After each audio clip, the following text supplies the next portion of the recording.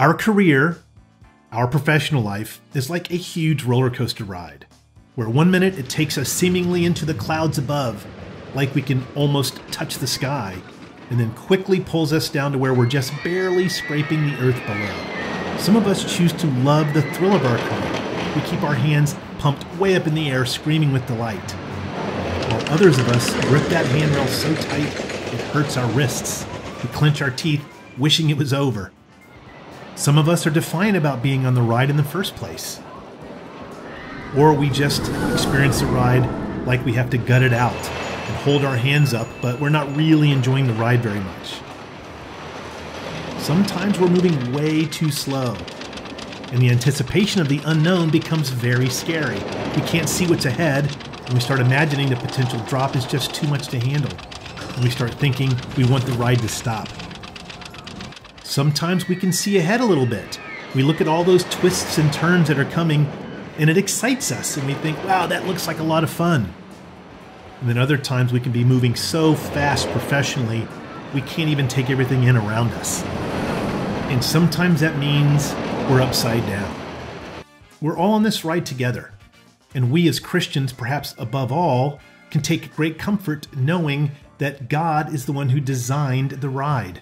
He is the chief engineer. He knows every twist and turn, high and low, up and down, and he will never let the roller coaster come off the track. There's nothing to be afraid of when it comes to our career and our professional aspirations. The roller coaster is not going anywhere. Even though it feels like we're sometimes facing things we just can't handle, we know God is never going to give us more than we can handle. I think this is the profound truth nestled in the Sermon on the Mount, that segment of verses between Matthew 6:25 to Matthew 6:34. Here, Jesus calls us to move away from worry, to just let go, to, in a sense, enjoy the ride, because God has our back.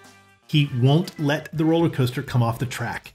When you look at that segment of passages, Jesus says, don't worry about our life. Don't worry about our clothing. Don't worry about our body. Don't worry about our food. Aren't these the things that we use our career earnings to purchase in a sense? Even when it comes to our body, the health care that we get. I think it applies perfectly. He's telling us, just let go. Enjoy the ride. And it's very hard to have fun when we're worrying. Instead, we can enjoy every one of those twists and turns, every up or down. Even if we're upside down or in a loop or going really slow or can't see what's ahead, we can choose to enjoy it. I believe this is captured beautifully in the 1989 Ron Howard film, Parenthood. It's that scene where Steve Martin's character, Gil, is arguing with his newly pregnant with their fourth child wife, Karen, complaining about having the uncertainty of a fourth child in the world. In fact, they're arguing kind of aggressively when, out of nowhere, Grandma, played brilliantly by Helen Shaw, walks into the scene, and she starts to tell them both about the time her grandfather took her on her first ever roller coaster ride. If you've never seen the film or don't remember that scene, it is worth renting and watching it. Actually, you can get it for free on Amazon Prime, but you can rent it on YouTube for very little money. It is a very moving parallel to how we get to choose how we view this life. It really is up to us whether or not we enjoy the ride, because it is happening to all of us, whether you believe in God or not. And everyone experiences the same or very similar ups and downs. It's up to us how we choose to look at our career, how we choose to experience our professional lives. And it really makes an impact on others when we choose to experience our career with a fun and exciting and thrilling frame of mind. In fact, when we do that, we make it more fun for everyone. And we glorify God in the process.